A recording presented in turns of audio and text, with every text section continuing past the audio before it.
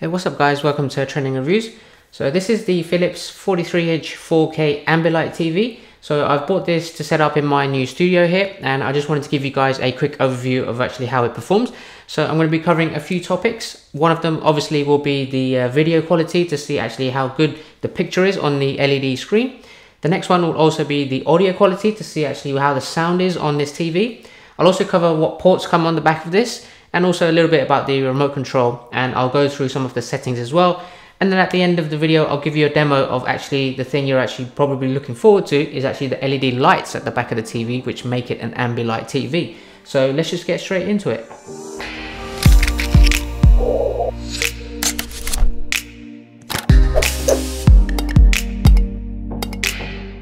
Okay, so just starting off with the remote control. It's pretty standard. It feels very light, made of plastic. Takes two AA batteries, and you can see that it comes with a dedicated Netflix button, which is pretty cool. And then you also have the very standard control buttons for the videos, which is the play, pause, fast forward, rewind. And you can also record from the TV straight onto a USB recorder as well. And then you can also go through various different apps that come on the TV using the smart TV button there as well. So pretty straightforward. That is the remote control. Okay, so just covering the ports at the back, you've got the power socket there on the left hand side of the TV. Moving on to the right hand side, here's some ports there right at the bottom. You've got the digital audio out port there. You also have the first USB port just at the middle there, and you also have a network connection port in case you want to directly connect to the internet using an Ethernet cable. You have a satellite and TV antenna ports there as well, and then you have your first two HDMI ports, which obviously will be the key ones. You also have the audio video ports just there as well, in case you want to connect that up directly to any relevant import source. And then moving along to the right hand side, you'll find the second USB port there, and the third HDMI port as well. And just along the bottom there, you can see there's a headphone port as well, in case you want to connect this to any external soundbar or speaker using an auxiliary cable. In terms of the LED lights, you can see that they are embedded within the TV, so there's no LED strip that has been stuck onto it. So they go all the way around the sides here, on the left and the right, and along the top. There's no lights along the bottom here, but you can see at the end of this video how they actually perform. Alright guys, so I've just set up the TV back there on my unit, so let's go ahead and have a look at the Philips Lightwaves demo to see actually how the LED Ambilight looks behind the TV. And also I'm going to be using the sound output directly from the TV and try to hear out for the sound quality coming from the TV, in addition to the actual video quality as well. So sit back and enjoy.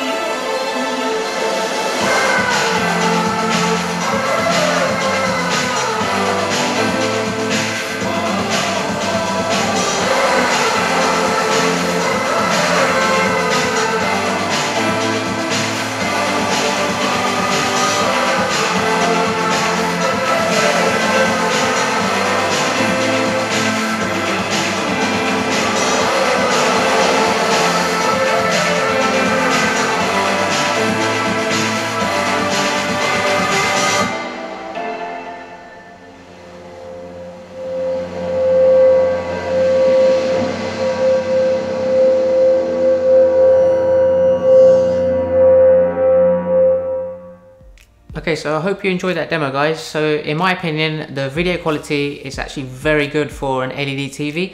It's not expensive as OLED or QLED TVs, but nonetheless, if you're in a small apartment or a studio, then it does an excellent job. Also, it depends on the lighting coming from the outside. So if you have sun shining through, then you'll have less reflection on an LED TV rather than the QLED or OLED ones. So for me, the quality is really good. There's some adjustments you can make through the picture settings on the TV to actually bring out that HDR plus option in there. So that really gives you that vibrant and high dynamic range of colors on the TV as well.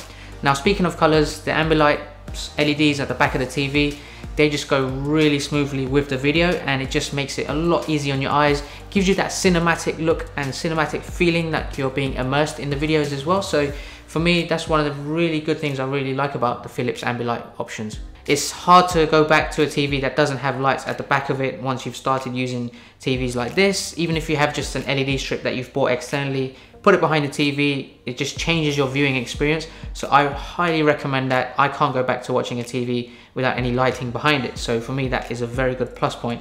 Now, in terms of the pricing, the 43-inch TV comes in at around £329, which is actually a very good price. And you can get the up to 55-inch ones for up to about £500. And even then, it's a lot cheaper than some of the high-end TVs out there like Samsung and so on. So for me, I would definitely recommend it. In terms of the audio, I actually was quite impressed. It wasn't the greatest audio, and usually I have soundbars and subwoofers set up with my TVs in general, but just the audio coming from directly inside the TV, I think it does a reasonably good job, especially since you're in a small studio or an apartment or a flat or anything like that. Then it's more than enough. But nonetheless, I would definitely get an external speaker as well, something with inbuilt subwoofers, just to give you that real bass to match the Ambilights and that cinematic experience. So overall, I think this is probably maybe 8.5 out of 10 for me. I would definitely give the other points to having maybe a better quality screen like an OLED one, and also a little bit more punchier sound and bass coming from the audio. So not the worst, but actually this is actually very good, and I would definitely recommend if you're on a budget to check this TV out. So thanks for watching, guys. Hopefully that was useful for you. If you have any other questions about this TV specifically, then do drop a comment below. Otherwise, I hope you subscribe, I hope you like this video, and I will catch you at the next one. Take care.